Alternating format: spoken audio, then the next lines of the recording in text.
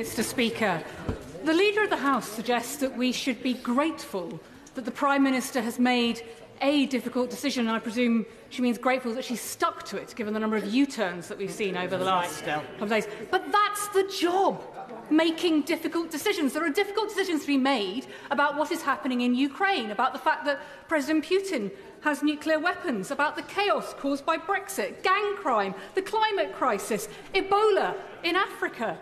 And all we know right now is, unless she tells us otherwise, that the Prime Minister is cowering under her desk and asking for it all to go away. Isn't it about time she did and let somebody else who can make decisions in the British national interest get in charge instead?